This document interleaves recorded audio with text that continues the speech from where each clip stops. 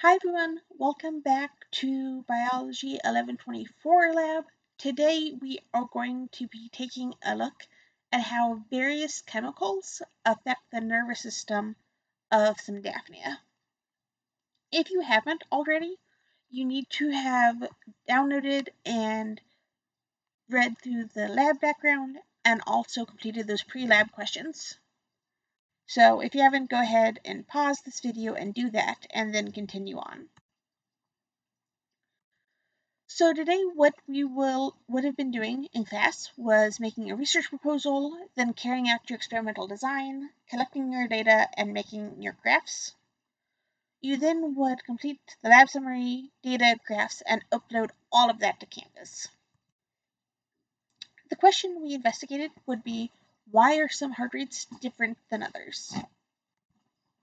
I feel like that is kind of a vague question, but the short answer to it is because of neurons, which are nerve cells, as well as muscle cells. A bit of a longer explanation is because adding chemicals to Daphnia can have different effects on the neurons, which therefore will affect how their heart muscles work. So, first things first, neurobiology is really confusing, and it's okay if you don't fully understand it yet. Just try to get the main gist of the next few slides, and feel free to email me with any questions you have if you are struggling with this. Check out Khan Academy, Google, whatever you have resources available to you to try to understand this a bit better. So, first off, how is the heart rate regulated? On the left here, you see a neuron. So here in the red box is the part of the cell called the cell body, which is probably what you think of when you hear the word cell. It's got the nucleus, various organelles. This is kind of the main core of a neuron. All around it are these things called dendrites, which receive signals from other neurons that tells the neuron what to do. Here you see the myelin sheath down the length of the neuron. It's this case here that kind of wraps around the main part of the neuron. And basically you can think of this kind of as like insulation. So a lot of you I know are interested in the medical field, and diseases like MS or other neurological diseases have to do with the myelin sheath getting degraded, and it can cause paralysis and all kinds of nasty things. Then finally, down here at the bottom, we have axon terminals, which are what sends the signals to the next neuron or to the muscle cells, depending on what this neuron is connected to. You can see here that it is not touching one another.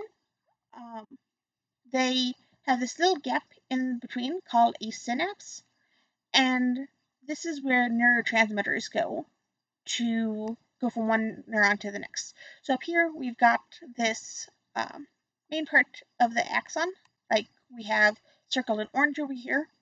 These signals travel down the length, and neurotransmitters and vesicles get released into the synapse, and then receptors on the dendrites of another neuron accept all of this.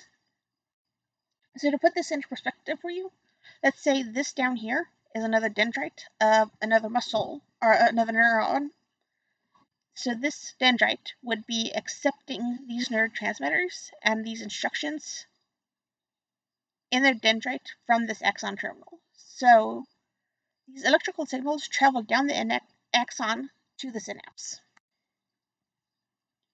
So once these vesicles of neurotransmitters get released into the synapse, they bind to the receptors on muscle cells and cause contractions if these axons are next to a muscle rather than another neuron. And you can see here there's a lot going on. It's a pretty complicated process with calcium and sodium and figuring out how all these things work together for firing of the neurons. We are not going to get into that for the purpose of this lab. It's Pretty complicated, not super relevant for you to be able to understand to be able to do this lab. So the drugs we're going to use today will either mimic, block, or have no effect on the neurotransmitters in the synapse. So think about what they might do to the heart rate of the Daphnia for each one of these things: mimicking, blocking, or having no effect. And in short, that's what a neuron does. As I mentioned, it's a lot more complicated with that, with figuring out the cell chemistry and neurotransmitters and all that.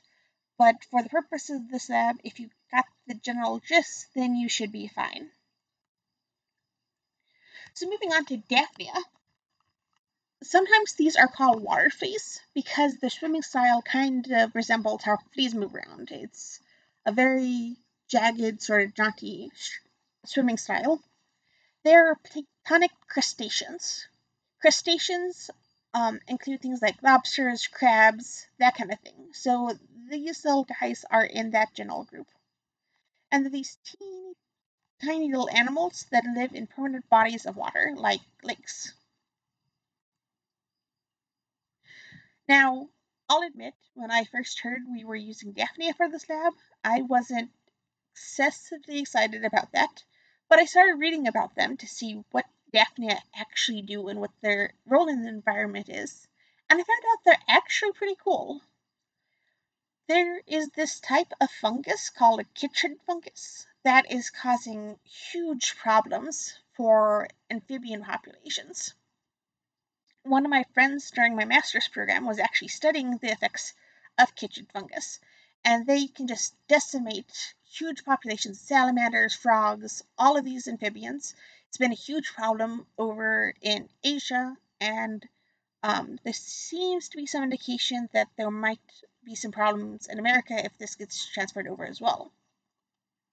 But these little Daphnia actually go around and eat all of this chytrid fungus. So the Daphnia eats the fungus that could attack amphibians. So they do play a pretty important role in the environment of being able to keep a balance to things and helping out those amphibian populations by eating the fungus. So we have 4 drugs we can test today.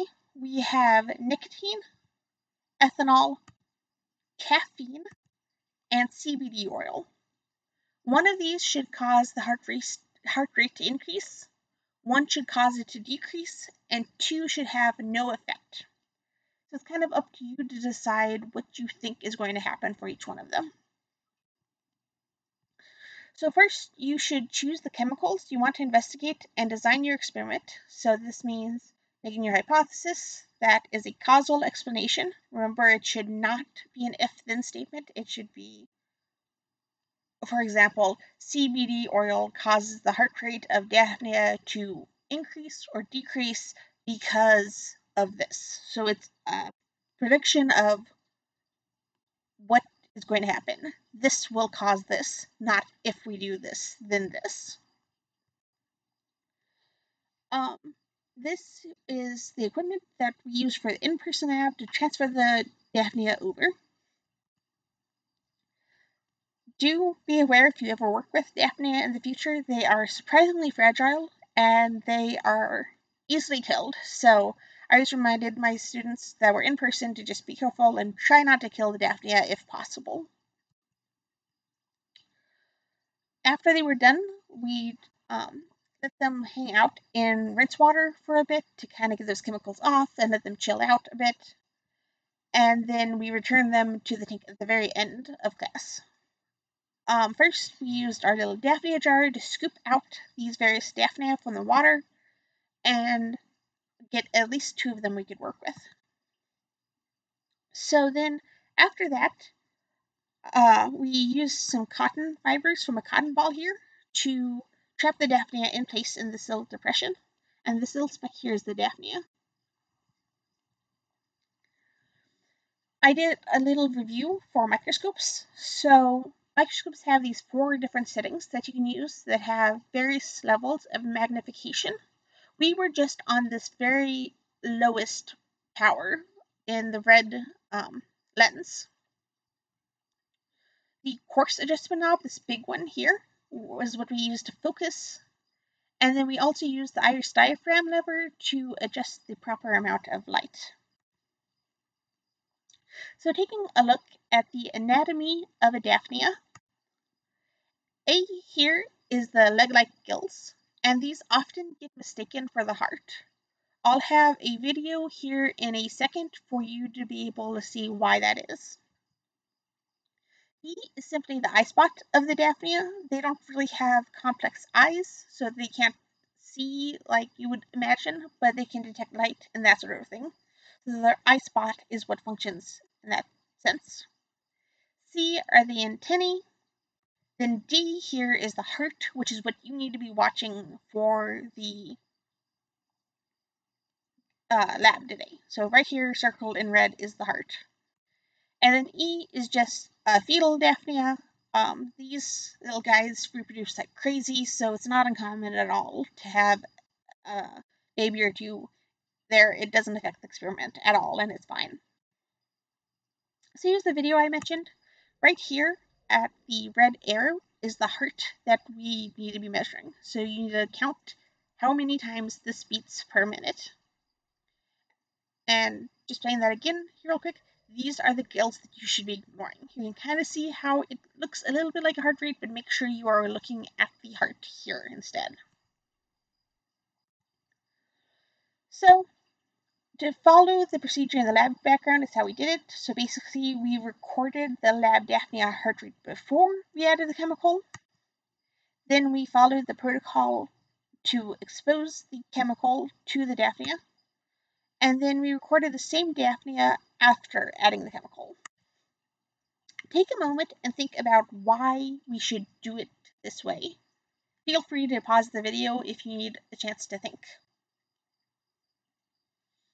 The reason we do it this way is because the pre-chemical Daphnia actually serve as the control. So Daphnia have wildly different heart rates from one another. They can be pretty different. So being able to judge your baseline to the after treatment is really important.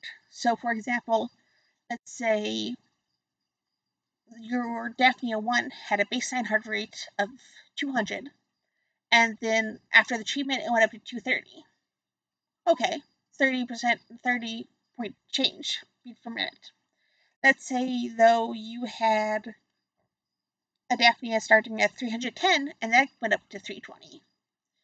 They would have more heart rates, but it'd be less of a change because your Daphnia's heart rate started higher to begin with. So being able to get a baseline is basically the control for this lab, and then we'll compare the pre to the post treatments. So this was just kind of some specifications on how to actually use these Daphnia and then rinse them off and then transfer them back to the tank. Since you're not doing this lab in person, this isn't super relevant for you. And then finally, I just reminded students to return the last Daphnia to the tank rather than leaving it on the microscope, because that tends to happen a lot. And then of course we clean up after ourselves and put everything away. If you have any questions about any of this, feel free to reach out to me, email me. I want to be here and help you out as much as I can. I'm going to go ahead and go over to Canvas real quick to show you the data that you need to be using. So for here, here is our Canvas web page for the lab section. And if you go to modules, like usual, you should be able to scroll down here to the Daphnia section and open this up. So we have a special lab background that we should be using. It gives a little bit more of the background since you weren't here in person. So definitely make sure you read that if you haven't already. You will then use these heart rate videos to count the pre and post exposures. And then here we have an experimental data set. So you take a look at this, whenever you open it up, it'll look kind of like this. So basically, we already have the pre and post exposures of 3 other trials. So let's say you want to use caffeine data versus nicotine data versus ethanol data, you choose that over here at the bottom. So let's say ethanol data. If we recorded 3 different Daphnia, these would be our pre, and then after we give them ethanol, this would be our post rate. Once you watch this video online of the different heart rates that I showed you just before, then you would include your own data in this as well. So here's the video for caffeine, here's the one for ethanol, and here's the one for nicotine. So you're going to do all 3 of them and add your data here at the bottom. Basically, this just gives you some additional data points. That way, if you happen to get the count a little bit off, it's okay because you have all 4. So usually the best way to do a graph like this is if you do a bar graph, which is pretty easy to do. So you just select your data, then do insert recommended charts, and then it gives you here various different options. So for example, this would give you the pre and post exposure for trial 1, pre and post for trial 2, pre and post for trial 3, and then your data would come here once you actually put numbers in. This obviously needs to be labeled. You'll have to put in your chart title. You need to edit these series so that it reflects pre and post, and then also label your axes here. And you can put all of this into a single chart at the end.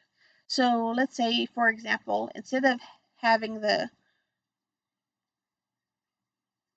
I actually just changed my mind when I was saying that. Go ahead and do 3 different charts for your online lab submission. So this one here is what your caffeine data would look like. You'll have an extra bar here with your data, and then talk about what this means. Does this overall seem to have no effect? Are they increasing, decreasing? Interpret this data for yourself. So make 1 chart for caffeine, 1 chart for nicotine, and 1 chart for ethanol. And each one should have the 4 different trials on it, like this example graph does here. Again, you find that those here on the Canvas webpage on where to actually record that data. So you can see how this information is. You have the pre-exposure heart rate. It's 10 seconds. So you can count here how many times this beats over 10 seconds, and then multiply that by 6 to get your total heart rate. And then you'll have the post-exposure heart rate, where you then also count the number of beats per minute this Daphnia has. So if you have any questions about any of that, feel free to reach out, let me know. I'm here to help as much as I can. Also, remember to complete your Flipgrid video and turn that in on time as well, and upload this to the COVID submission thing instead of your normal lab submission, since you are absent for this day. If there's any way I can help, then please let me know.